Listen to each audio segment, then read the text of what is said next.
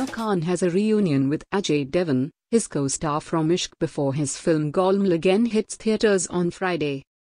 Golmaal Again and Secret Superstar are releasing around the festive occasion of Diwali, but there is no bad blood between Bollywood superstar Aamir Khan and actor Ajay Devgn.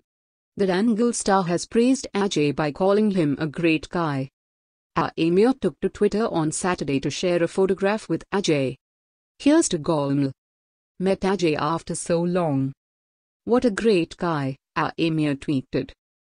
The two actors were seen together in the popular 1997 comedy drama film Ishq along with Juhi Chawla and Kajol.